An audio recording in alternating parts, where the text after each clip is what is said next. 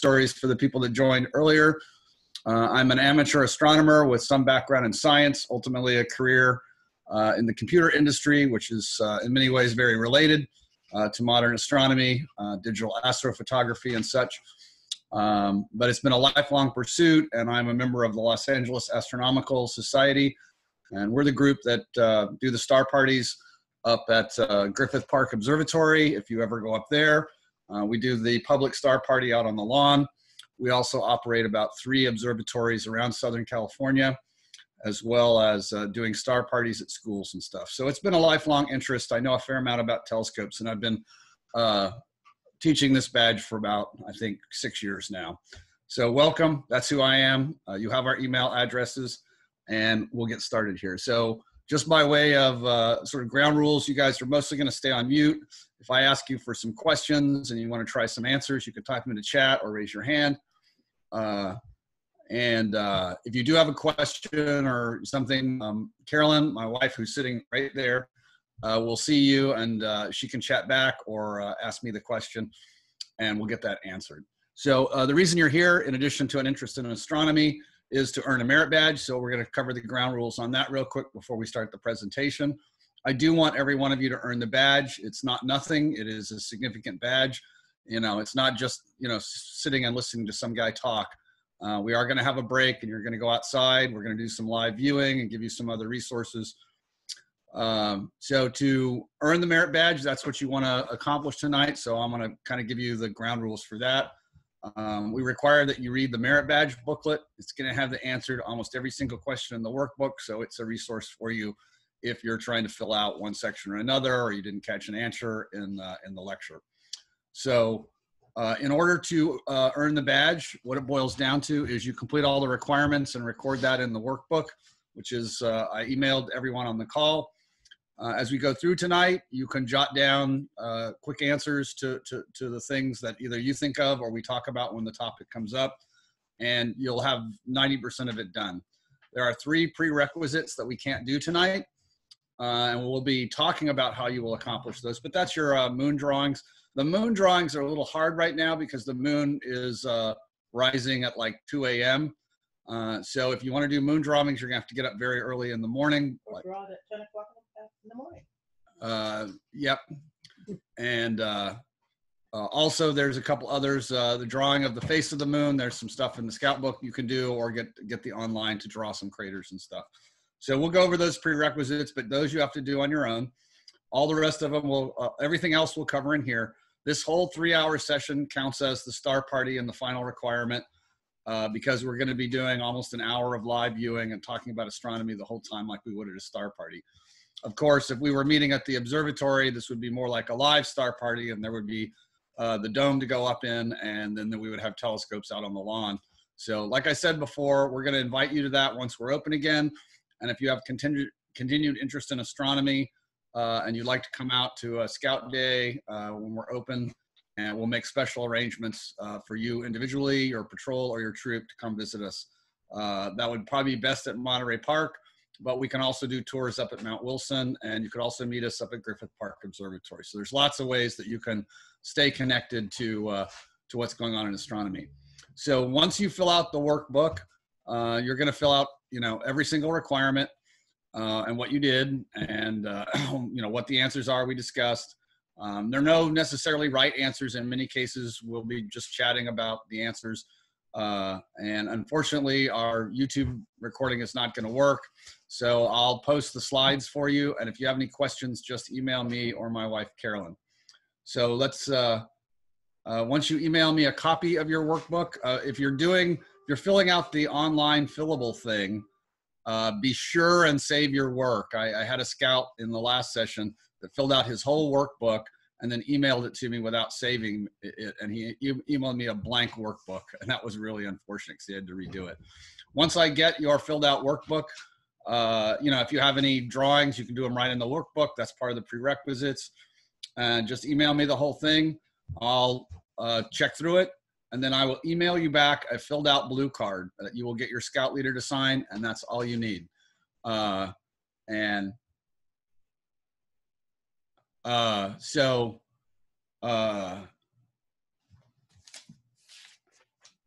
if you would like to get a physical blue card, the actual blue card instead of a scan, send me your physical address, and I will mail you the actual blue card with my portion detached so that you can put that in your binder. Also, I have an account on scoutbook.com. So if you would like to have your merit badge registered at scoutbook.com, please let me know, and I'll go in there on your troop and I'll register you in there. So that covers about it. If you miss anything tonight or you have to go to bed early or whatever, feel free to email back and join the class next week or in August. You're welcome to join in a later class if you need some more help filling out your workbook. So great. So that's kind of the preliminaries tonight. The intro is done. I'm going to do a quick demo of the sky map, and then we're going to start on the PowerPoint. So a little bit about sky maps first. So let me stop this. Well, maybe I can do it here. Yeah. Okay. And where do I have? Here we go. Oh, right. You can't see that. I got to share it. So I emailed you guys a July sky map, and zoom, share.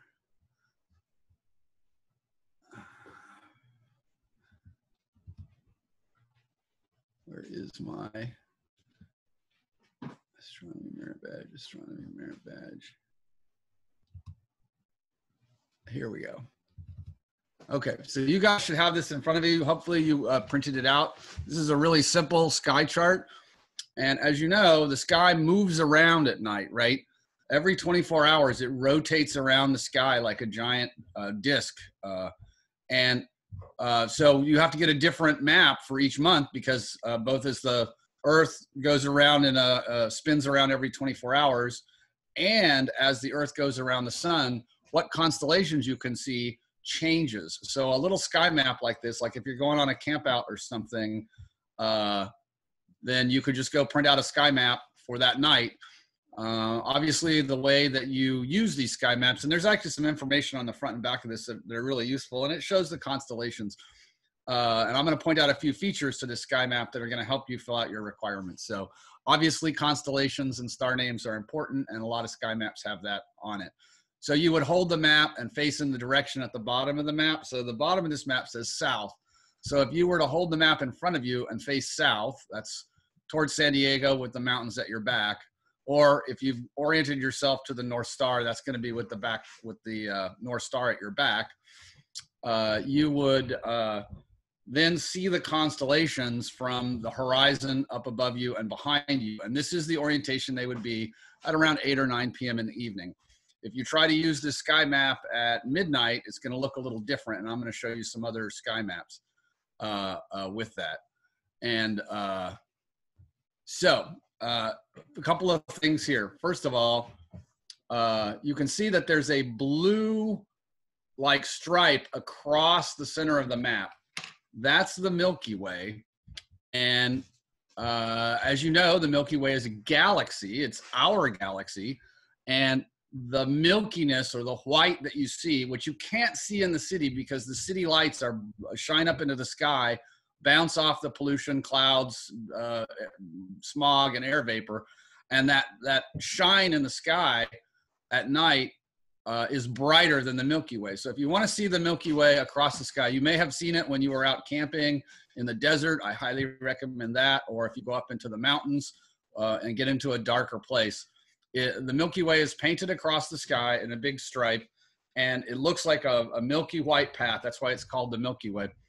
As you can see in the southern part of this map, you'll see the teapot Sagittarius. You'll see also Scorpius and his tail hooked around there in the bottom of the map. So you see that big bulge in the Milky Way there? That's towards the center. And right near Sagittarius there is the center of the Milky Way galaxy. It's like a giant wheel in the sky, and we're offset to one side. As you stare in towards the bulge at the center of the Milky Way galaxy, you're looking in the direction of Sagittarius A, which is the supermassive black hole at the center of the Milky Way galaxy. And that stripe of the Milky Way circles all the way around the sky all the time because we're sitting in the middle of the Milky Way galaxy. So you can use a sky map like this to navigate around. Obviously, if you look up to the north in Ursa Major, you will see the Big Dipper, which is kind of in the upper right center area. And there's the little pointer stars to Polaris. Polaris is at the end of the handle of Ursa Minor. And that's a really important star, Polaris. It's the pole star. It's the star around which the sky rotates at night every 24 hours. It's actually not the sky that's rotating, of course. It's the Earth. So as the stars move around the sky in a circle every night around Polaris, every 24 hours, they return back to their original position. So if you come back the next night and the next night. Now, the sky does change a little bit from night to night, and that is because in addition to the Earth spinning around, it's also moving around the sun, and you're looking out into the galaxy, into intergalactic space at different positions during the year. So I do want to show you these little printed out ones. This is my star map, and it actually spins around, so I can set it to a particular time. And one this size has a lot more detail for what I use my telescope. So it has galaxies and nebula and all kinds of clusters and stuff marked on it. So I use this as a map, just the way you would use a map if you were hiking or camping to find things in the sky.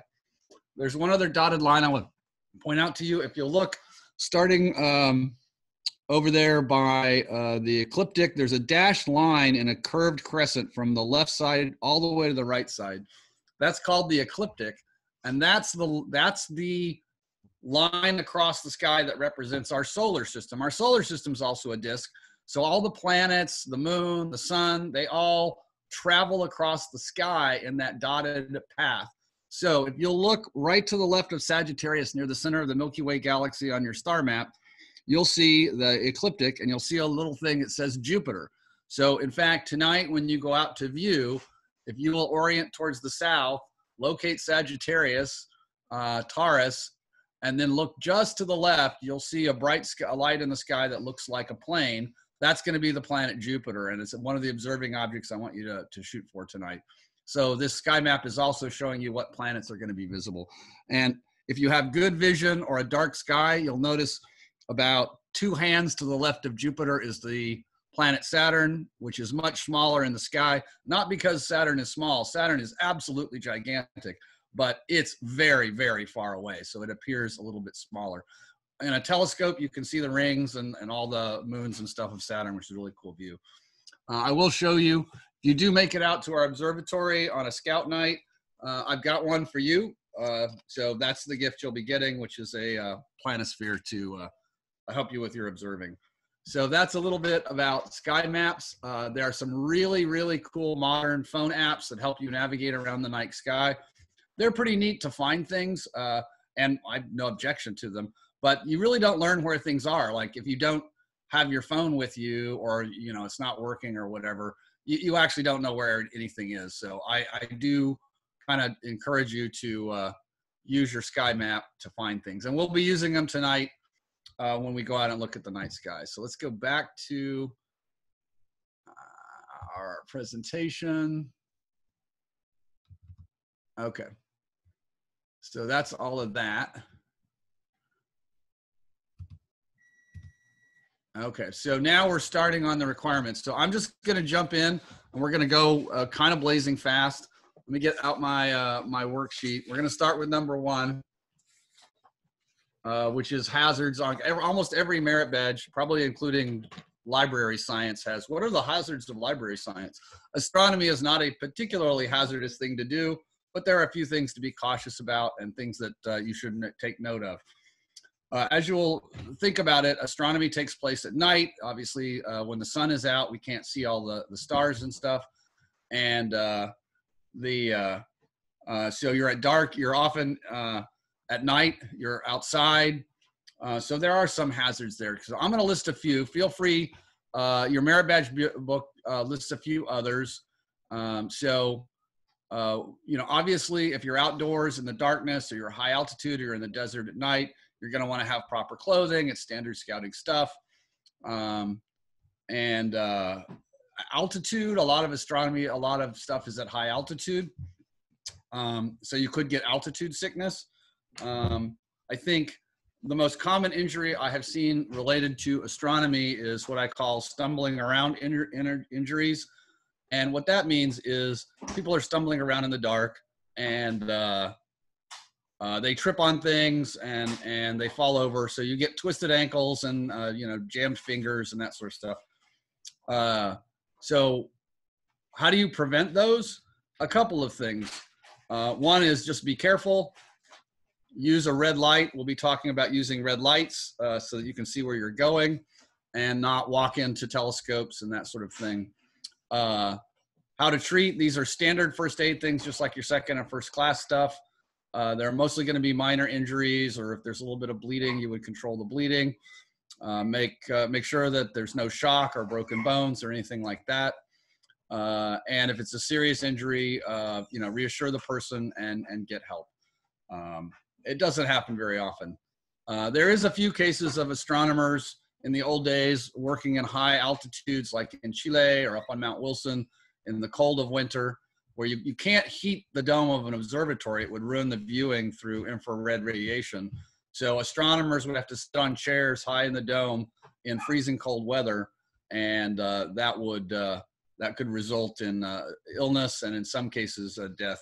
I think there was one case of an astronomer falling off of a chair in the dome and getting injured. So there are a few ways that you could get injured. I do want to point out that we don't do astronomy during the day. It seems perfectly obvious. If you look at, if you try to look at the sun, you will damage the retina of your eyes permanently. So don't let people do that. Even if it's an eclipse or something really cool, you have to protect your eyes. Use a pinhole camera to, which just means, you know, a box or something with a pinhole cut in it, and then, you know, shine the image of the eclipse onto a whiteboard or wall or something. If you do have a correctly graded commercial filter, like the little sun glasses, you can use those not directly at the sun, but during the eclipse itself, you can take them off. But yeah, be real careful in daytime viewing. I also want to point out, I see a lot of people in astronomy using the 5-watt green laser pointers. Those are technically illegal. And you know, if you point them at planes or something, you're violating federal law. I'm a little more concerned. Those lasers are powerful enough to damage the retina of your eyes, and people just play with them like they're lightsabers. So I recommend not using them. Just point with your hand and don't use the green lasers. If you do see someone using a green laser, I highly recommend you caution to put it away if there's people around. They are pretty cool to point at things in the sky. So if someone's using one safely, maybe you don't have to get too excited about it, but be really careful with those laser pointers. So that's about it for hazards. You know, we're going to dress warm. We're going to use red light to avoid stumbling around injuries. If someone gets altitude sickness, you're going to provide them rest and move her to a lower altitude and let them breathe normally to get their oxygen levels back up. If it's a situation where they get overheated, which seems unlikely in astronomy, your standard first aid for heat, which is, you know, get them into shade and get them something to drink, and monitor them and contact authorities. So those are ways. You know, there's a few other things. Dehydration is to sip some water. Bites and stings. There's some stuff like that in your workbook. You can list those if you want. They seem pretty uncommon, but astronomy is outdoors. If you're out in the desert and you know you mess with a snake, you could get bitten. So feel free to put that in your packet. We talked about proper clothing with layers and gloves, and I wear a beanie because I'm often out in the dark looking at stuff. And it says here, explain how to safely observe the sun on objects near the sun and the moon. Obviously, we do not look directly at them either with our eyes or with any telescope or binoculars. The only safe way to do that is with an approved commercial solar filter. And you can use indirect projection methods, which are pretty cool. If there's a lunar eclipse or a solar eclipse, You can build a little pinhole camera and do a little projection, and people can gather around that. That's pretty cool. Okay, so that's it for astronomy hazards that I have to say. The most common one I see is stumbling around, first aid type injuries, cuts, bruises, turned ankles, that sort of thing. We use our standard first aid treatments for those. Okay, so I'm going to move on from number 1, and hopefully you've got some notes. You can do that in the workbook. Going on to number 2. Light pollution. So you guys, there is a picture of LA there from Mount Wilson. You can imagine all of those lights, every car, every street light, everything are shining lights into the sky.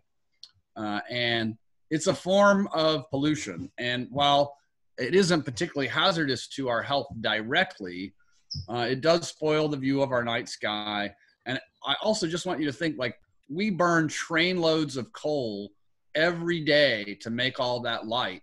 So all that light that our cities are lit up with, and all the air conditioners that we run, and all the stuff that pollutes the sky with light, also generates the kind of air pollution that makes people sick. So it's really a waste to be shining all this light. And they're making newer kinds of lights that don't shine up in the sky and use a lot less electricity. And I'm a big fan of that, because when I was your guys' age, I could go out of my backyard and I could see all the visible planets in the Milky Way. And now I live here in LA, and you can barely see the brightest stars at night. So I think that's something that we should be cognizant of, and that we shouldn't be wasting all this energy to pour light up into the night sky. What effect does it have on telescopes? Well, that light pollution, as I told you, shines light up into the sky, and it creates a background of glow. And you can't see anything. The stars and the dimmer galaxies and the Milky Way, they're washed out by it. So you just can't see the night sky. When we go do star parties at schools and we set up our telescopes, many of these elementary school kids, they've never seen a planet at all. They've never seen the Milky Way or anything in the sky. They just live in LA, and they think the sky is just this blank kind of gray thing. So the effect that light pollution has directly on astronomy is it spoils the view of the night sky. And some of our finest observatories in the United States are no longer usable because of this. So it is a harm to science, and it is a shame, and it is wasteful. So I am not a fan of light pollution. Sky glow specifically is all that wasted light from used car lots and 7-Elevens and street lights shining up into the sky. It hits little particles of dust, smog, cloud, condensation, atmosphere, and it creates a sky glow that blocks out our view. Sky glow is light pollution shining into the sky and blocking our view of the sky. And air pollution, direct air pollution, that is the actual smog and stuff, significantly degrades astronomy. So the finest astronomy is done at high altitudes and remote locations. And places like Mauna Kea in Hawaii and down in Chile.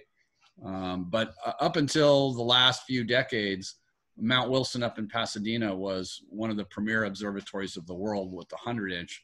And while it still conducts some research, because of the light pollution in LA, it can never be really quite the instrument it once was, which is a shame. So light pollution is all the light that humans generate shining up in the sky and spoiling our view of the night sky. So that's number 2, pretty easy one, covered in the Merit Badge book. And that's just my take on it, but you should get the answer in there for that. Okay, so I'm going to talk a little bit about astronomical instruments. We'll be taking a break after number 5, I believe, and I'll do a demo of the telescopes. But there are 2 basic kinds of telescopes, and I really want you to kind of learn this. There's a refractor and a reflector. And they're just 2 different kinds of telescopes. The picture on your screen is a refractor, and you'll notice that the refractor has a blue disc of glass in the front of it, like binoculars do. And that is a curved piece of glass called a lens works exactly like a magnifying glass. In essence, it bends the light and concentrates the light, thus allowing your eye to see the light as if your eye were, 5 inches across instead of 1/4 of an inch. So refractors depend on the refraction of light, that is light shining through a primary objective curved piece of glass. And when you guys think of telescopes, long, narrow tubes that you look through one end and you point the other end up at the sky, those are refractors. If you're not sure, just look in the front and you'll see a curved piece of glass and go, oh, well, this is a refractor because it has a curved piece of glass, a primary lens in the front of it. The light comes in from the front of the telescope, hits the primary lens, bends a little bit into a cone, concentrating the light from the sky into the eyepiece, where there's another little tiny lens that straightens it out and allows you to see a greatly magnified view of the sky, enhancing the light and contrast that your normal eye can see. So that's a refractor, and that's the first kind of telescope.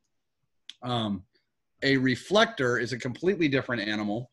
A reflector does not use curved glass or a magnifying lens. A reflector uses a mirror. So the light shines through the front of the telescope, hits a curved mirror in the bottom, bounces that light back up, and then a secondary angle mirror shoots the light out the side of the telescope.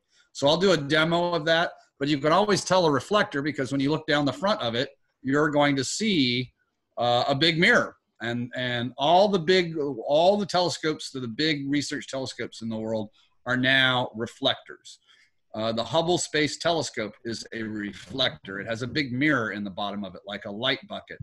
My personal 10-inch telescope is a reflector. The 100-inch on Mount Wilson and the 200-inch at Mount Palomar here in Southern California are reflectors. They do not have a curved piece of glass in front of them. So there is a third type of telescope called a catadioptric, which is also called a Cassegrain, which is a fat stubby tube that has a corrector plate in the front and a mirror in the back. So it's kind of a hybrid refractor reflector. And you see those sometimes. If you see a fat stubby telescope, you can say, oh, I know that's a Schmidt-Cassegrain. It's a catadioptric. So you see those two. Telescopes are often placed on mounts so that you can spin them around and look at different things. There are two basic kinds of mounts. The first kind is a polar or equatorial mount. And what that means is if you look at the picture on your screen of the refractor, it's on a little mount that has a spinning bar and some counterweights.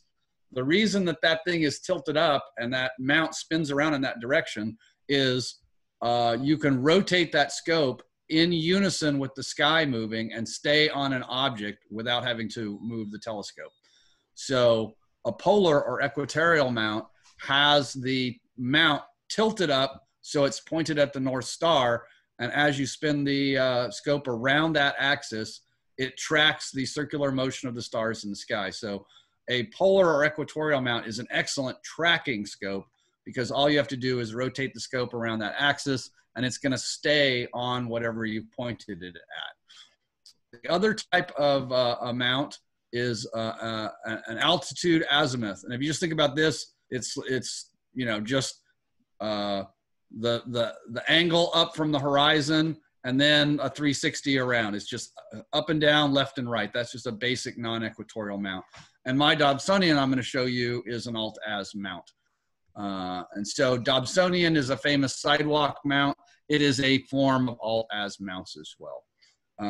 So binoculars, which is in your workbook, binoculars are a form of refracting telescope. Binoculars have two primary objectives. It's like two little telescopes side by side, but because the objective lenses are bigger around than your eyeballs, you can't, if you tried to put them like this, they would be too close together. So as you can see in your workbook or in your merit badge book, the light path for a binocular has a couple of angled mirrors to bring the light a little closer together for how your eyes work. And then there's a little swivel bar that lets you swivel the binoculars to fit the exact distance between your eyes. So binoculars are just two refracting telescopes side by side that you look through with both eyes simultaneously. And you can see some great stuff with binoculars. I'll show you that in the demo. So let's see, what do we got here? Explain why binoculars and telescopes are important astronomical tools. Well, as we were discussing, it allows you to magnify or gather more light, which allows you to see faint objects much more distinctly, which allows you to magnify them.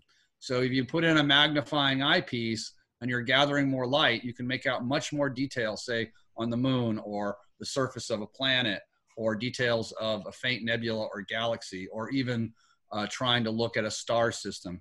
Stars are just points of light, but even in binoculars, you can see color, and the color of a star tells us a lot about it. We'll talk about that later.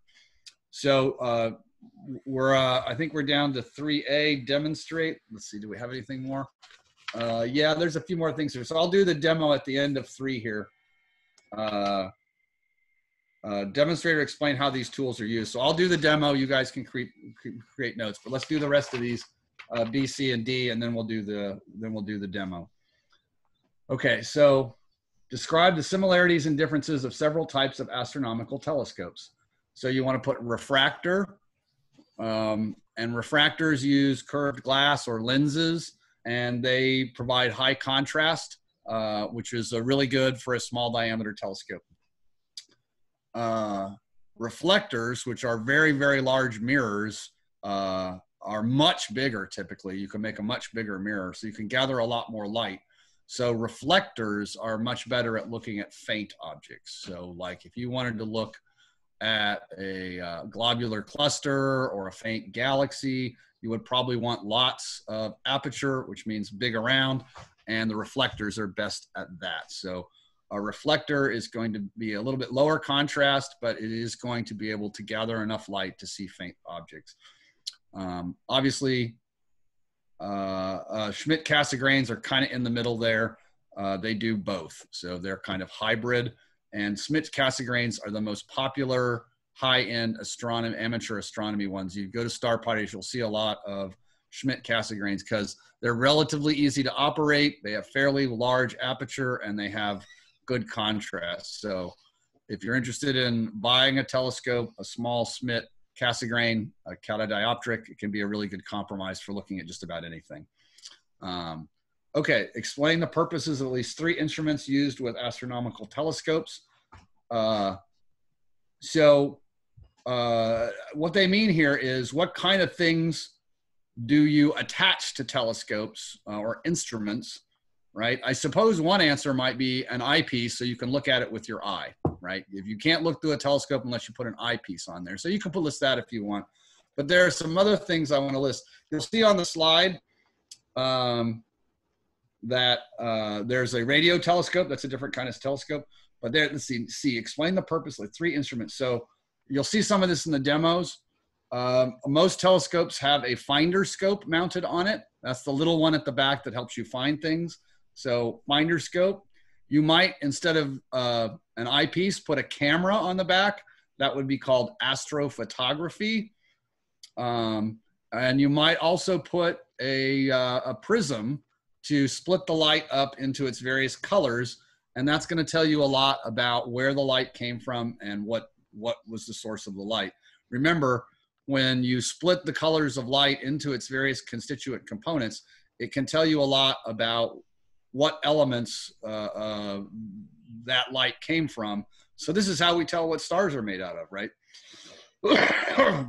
So there's some answers: a star finder, an astrophotography camera, or maybe a spectroscope to split the light and look at the different colors. And spectrograph is a really fancy name for prism, which is what you do to split light into its rainbow colors. And those colors and their distribution tell you the source of the light. So those are purposes. There's lots of other kinds of instruments that people attach to telescopes as well. Proper care and storage. Obviously, you want to keep them out of the direct sunlight in their proper storage box or case. You want to keep eye cups to protect the mirrors and lenses. If you don't do these things, you'll scratch up or get dust on your mirror or lenses, and that will mess up your view. So after a night of astronomy, obviously putting your gear away carefully and using its proper storage containers. Otherwise, it won't last very long, and your lens will get scratched up or your mirror will get dust on it, and it just won't be the same. If you want it to last, if you want it to work, you know, I mean, if you were to go into a career in astronomy and your career depended on using your astronomical instruments night after night, you would obviously want to take care of them, because if they degrade, they have to be cleaned and they won't work. So proper care is so that they will function and last properly and they won't be damaged. Okay, so I think with that, we said to do some demos. So I think we'll do our demo now before we get started on the next slide. So I'm going to stop sharing, and Carolyn, you're going to take us over to our demo area.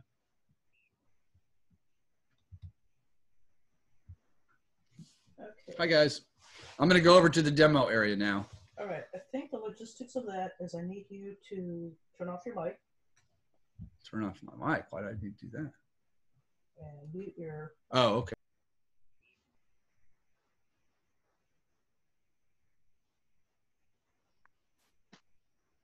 And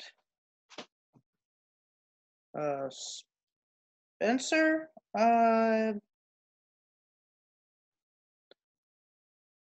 actually need to have my camera be the one that's talking. Okay. Let me turn down my sound.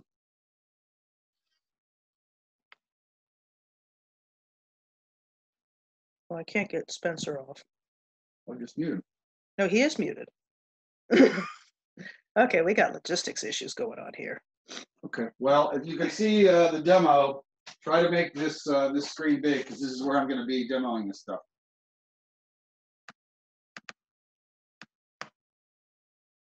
All right. No. It worked last time. No, I'm just going to have a bunch of little postage stamps. I mean, I got you on the camera, but okay. Speak loudly and... Okay. All right. Well, that, I hope you guys can see that the picture bigger. Here I am with my telescope and a few demo items for you. I'll try and hold them up. I'm putting my hand on my telescope. You can see me moving it right now. This is a 10-inch reflector. That means the mirror is 10 inches in diameter.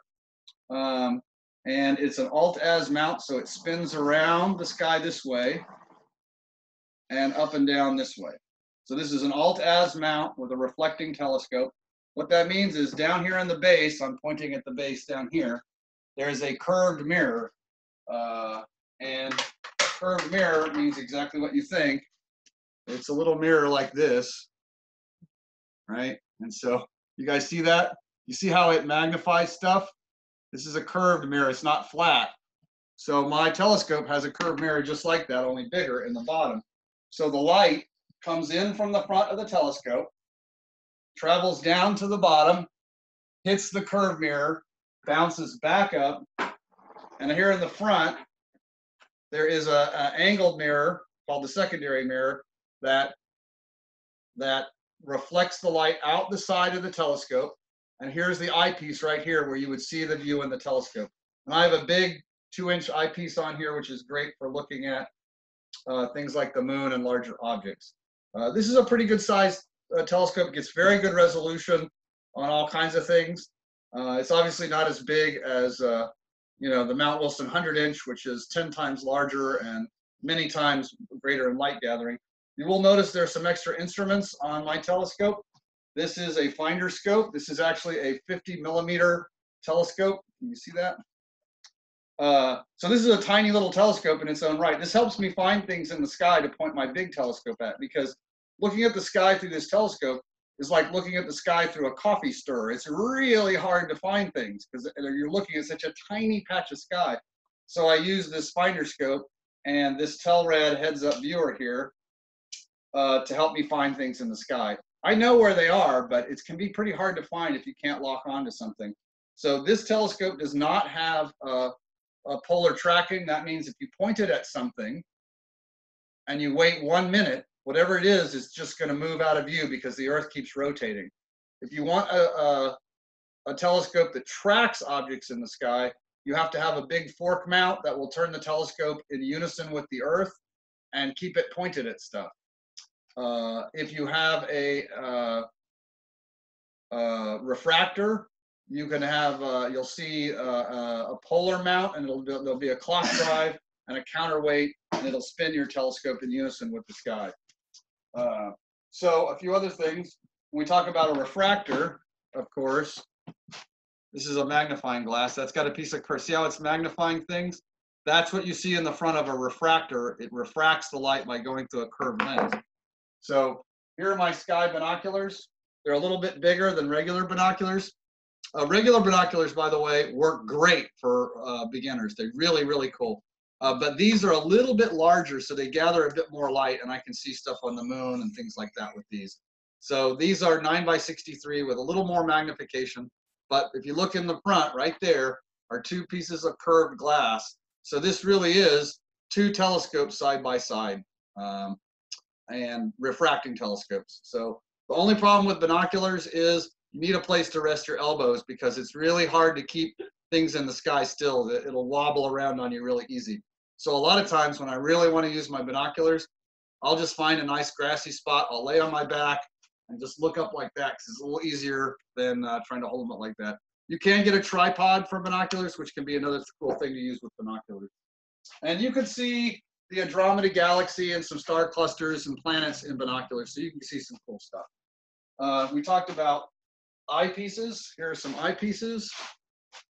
These go in the eyepiece at the back of the telescope or in a reflector up near the front. And this is what makes the light visible to the human eye. And different eyepieces are going to give you different magnification. Now, why not magnify it as much as possible? The more you magnify light, the less resolution you get and the more blurry the image. So there's a balance between how much light you're gathering, how good your focus is, what eyepiece you're using to get the best possible view with clarity. So that's what eyepieces are for. They let you look through the telescope. Here's a basic telescope. This is an instrument for a star party. We talked about light pollution. We don't want light pollution anywhere around telescopes because the human eye reacts to bright light. So if you shine a flashlight at a star party, that is a social faux pas. You have just ruined everyone's night vision, and all the astronomers are going to be mad at you. So I use a red light. Can you see that? That's red. This is white. See the difference? So white light will cause your pupil to contract and will actually hurt your night vision. So I bought a little LED flashlight. It's not very expensive, but it has a red button, so I can use red light. If you get a headlamp, get one that has a red setting. You don't have that, you can just put a little piece of red cellophane on front of your flashlight. So you can see that makes a little bit of red light and won't spoil anyone's vision. So those are things for observing. I got a couple other things. Here's my headlamp. When Scouts do this, when I'm using my telescope, if they go up to me and they do this, that's terrible because it ruins my night vision and I hate it. So my headlamp has a red light setting. And whenever you look through telescopes and you need light, you're always going to want to use a dim red light. So I always take a compass with me in case I don't know which direction north is or I can't see Polaris. And that's a standard Scout compass that helps me find which way is north. And this is my astrophotography digital camera. It's a tiny thing. It's designed to fit in the back of a telescope. This is a 20 megapixel light gathering astronomical telescope camera. And what it does is you can run an exposure for like an hour, and that gathers a lot more light. So you can see things like the arms of spiral galaxies that the human eye couldn't even see, even in the telescope. So astrophotography digital cameras, tracking cameras, they can hugely increase the detail that we see. And you can take some really cool images and see them. And we're going to do that tonight with Spencer. So that is my astrophotography camera. It's a pretty good one. It was pretty expensive. Of course, high-end ones cost thousands of dollars. This one didn't cost nearly that much. but I've gotten some really great images from this little camera, and I really enjoy it. So I think that's about it for demos. I will say that there's lots of good books in astronomy. I can send you some links. You know, I have little books on astronomy. If you decide Sky and Telescope is the right magazine, it includes articles about what's going on in rockets and science and history of science. It also contains the monthly viewing guide so that you know what's in the night sky.